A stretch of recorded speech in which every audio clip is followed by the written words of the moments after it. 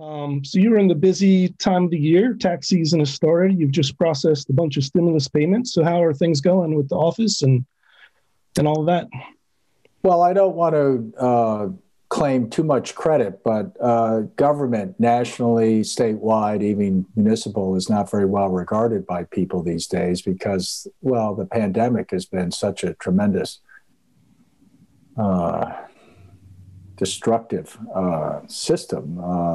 We just for a year, we've lived under these very weird conditions and people are very confused and frustrated and frankly angry with government. So anytime government can look good and do what it says it's going to do, I think we need to point attention to that. We, within 3 days, put out 422,000 relief checks, half of them directly into people's bank accounts, half of it sent in the mail by the U.S. Post Office. And we did that simultaneously with the start of the regular tax season, which started on Friday, February 12th. And we've processed 750,000 tax returns simultaneous with all the relief checks going out. And knock on wood, everything worked very, very smoothly and quickly and speedily and competently. And I hold that up, number one, because our 1,100 employees tested and retested and retested again and retested again. I mean, it really was a process that was thought through very carefully and implemented with a lot of advanced planning.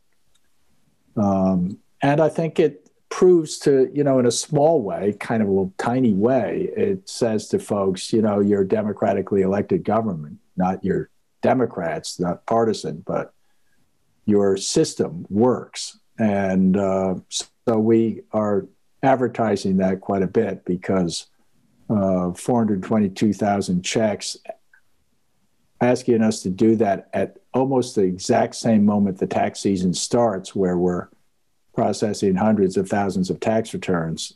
And all of that has happened seamlessly. So I throw that up, not to claim credit myself, but if it had frozen and not worked right, I would be the one being bludgeoned right now. So sure. I might as well take a little bit of the credit and, salute the fact that unlike the employment checks, which have been a debacle for the labor secretary to deal with, it's just, partly because of their inadequate infrastructure, but also they got overwhelmed. And then the vaccine rollout has just been a real problem for Marylanders. I mean, everybody is just frustrated, confused, and angry. That's a life-saving process. It's not obviously completely the fault of anybody in Maryland because it's, it's related to the supply of vaccines, obviously, but the process has been so ad hoc and flawed from a citizen perspective that it's corrosive as far as when those things add up. People finally say, what do we need this government for? Why don't we switch? Because they're so mad. And, so anyway, I feel like we're, in addition to getting relief checks out, getting refunds back to people, we give almost $3 billion in refunds during the time period that we're in right now to 3 million Maryland families. We do that very speedily. We average 2.5 business days. When people call us on the phone, we answer within 60 seconds with a friendly voice that can help out. And to the extent the rest of government could emulate that and be held to that standard, I think that would be a good thing. We're busy. Sure. How would you see a better way of rolling out the vaccine? What could have been done differently with the vaccine rollout? I know some of the problems is the number of vaccines from the feds, but yeah, no, that's not my. Once again, I indicated that issue, but I think the contrast between Biden and Trump is just stunningly accurate. I mean, for 11 months we had President Trump, who had no national strategy other than just denying that the pandemic was really there. And as a result, we had this confused, highly politicized response to the pandemic in which 500,000 people, unfortunately, have passed away. And they've passed away isolated from their family. They can't, the idea of dying peacefully in this COVID pandemic has just been completely lost. So you add in all the grief and guilt of the survivors, and you just have a tremendous botched effort. And Biden, I think, in a month has corrected a lot of that and tried to say, here's the strategy, and treat this virus seriously. So I think things are changing.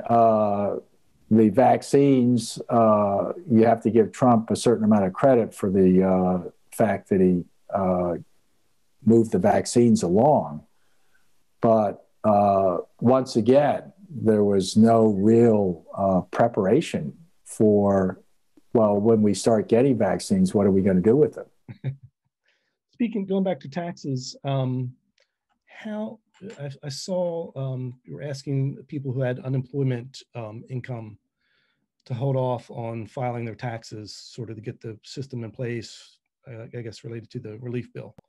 What's the status on that? And yeah, no, that's because when I say we're simultaneously starting the regular tax season, we are. It's like hand in glove. It's an incredible coincidence of timing. But the change in taxation of state unemployment payments, in contrast to the feds who are going to collect taxes on the federal share of unemployment, and we're not at the state level, we have to redo the forms, and it's going to take a couple of weeks. And we urge people that can wait, that might be more efficient to wait and file and save the state taxes on your unemployment if you have that, and avoid the need to file an amended return. Sure.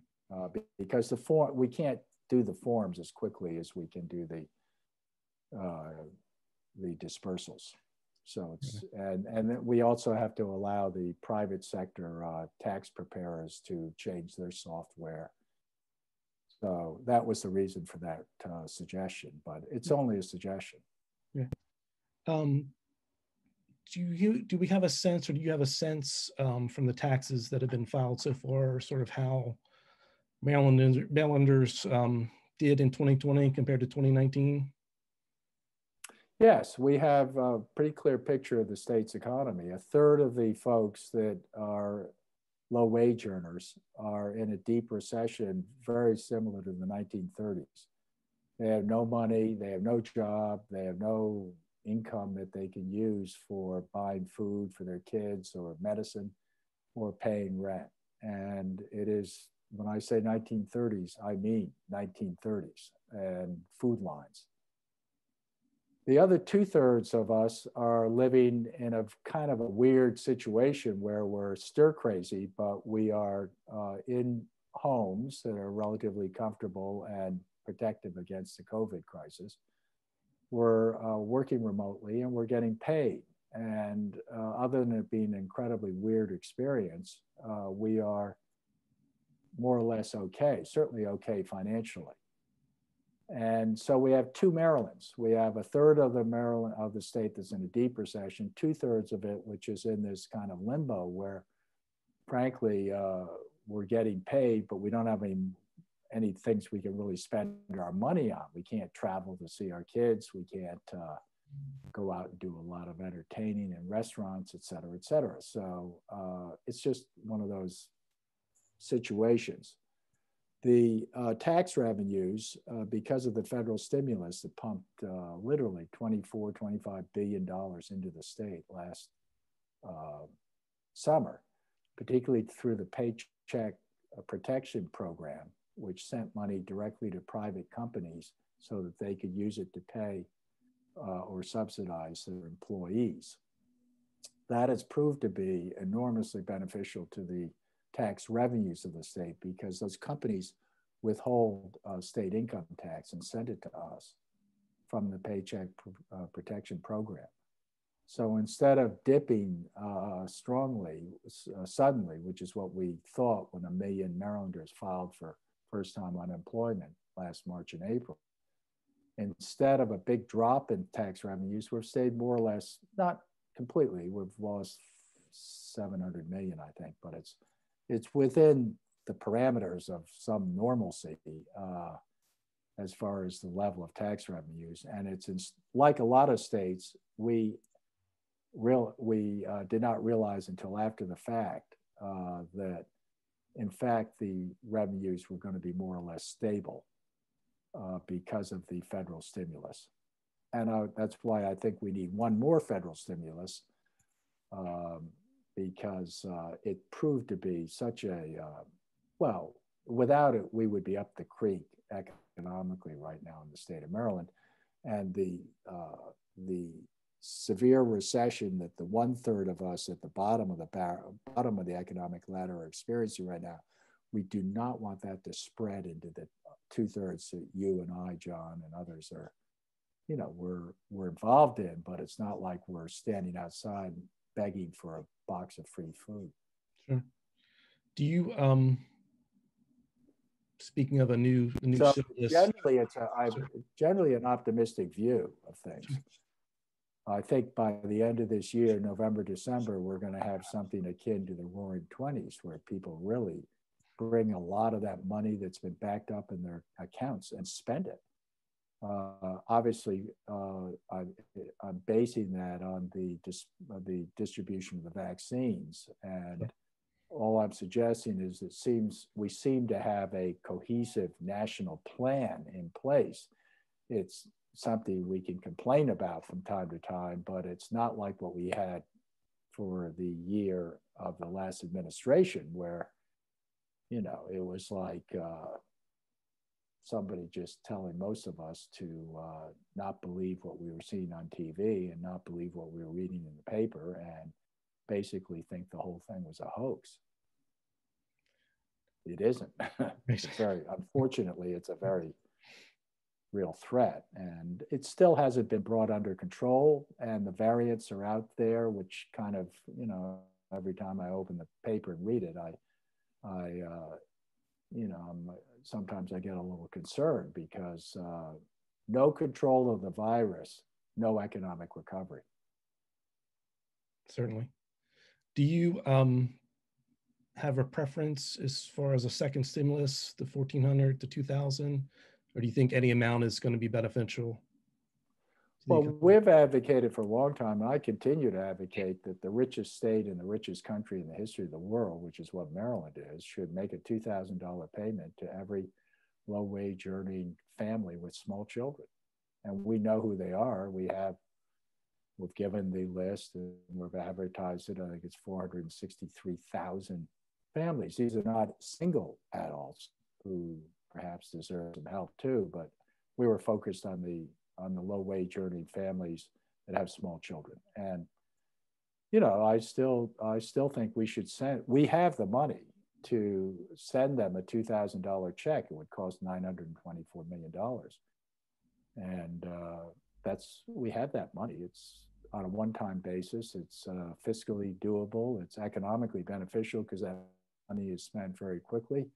And it's morally the right thing to do. Sending them a $300 check or $500 check like we did is almost insulting because they have thousands of dollars in debt that they've accrued. They haven't been able to pay their rents, et cetera, et cetera, et cetera. You know, I'm talking about the folks that make 20,000 or 30,000. Sure. These are the lower part of the low-wage earning sectors. The more skilled low-wage earners have, in fact, actually made more money during this period because their employers really want to keep the folks that are most experienced.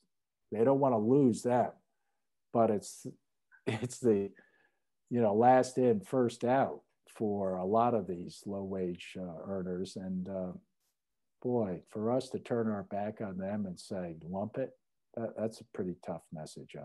It's unfortunate. So I hope that there is a second or third federal stimulus that President Biden gets through Congress, and I hope that the state will revisit.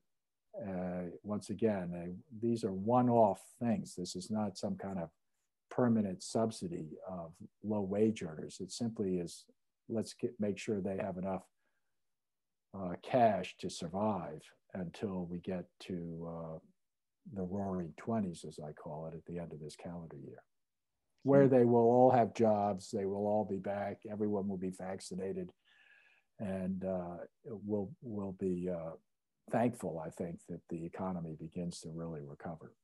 I just this morning had a meeting with the Talbot Chamber of Commerce. That was an excellent meeting. And then I had a meeting with the broadband with the Easton Utilities, which is, as you know, a extension of, it's not a not-for-profit, it's not a for-profit, it's some tax entity in between with, but it's basically a community-based utility company with 14,000 customers. And they have very expertly adopted a broadband internet project, which is going to correct the absence of high-speed internet for many folks in Talbot County.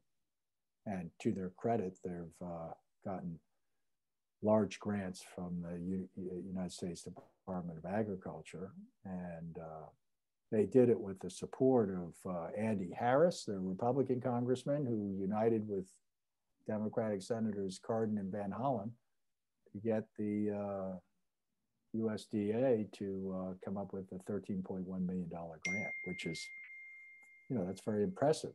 And it's a feather in Talbot County's hat, I think, as in a jurisdiction that is actually not just complaining about the lack of internet, but is actually doing something about it. Sure. I was going to add that certainly with the pandemic and so many people working from home, we've seen even more so the need for high-speed internet, everywhere we can get it. Absolutely. And it's not just a rural issue, which it normally is, rural broadband. It's inner city. People driving around trying to find a parking lot where they can get Wi-Fi coverage so their kids can spend an hour remotely learning. Sure.